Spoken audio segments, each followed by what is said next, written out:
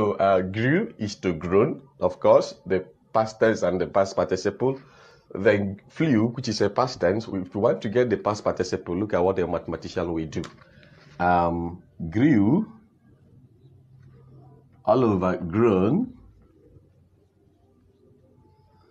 is equal to flew all over. The past participle we don't know, so we can represent it with y. Then cross multiply. Y will times this. Y is times in grew equals flew with times grown.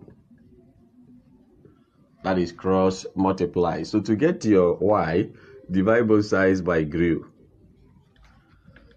Divide both sides by grew. So that grew will cancel grew. Here, G will cancel G. R will cancel R. E will cancel E. W will cancel W. So y is F, L, O, W, and N. Therefore, the past participle of flew is flown.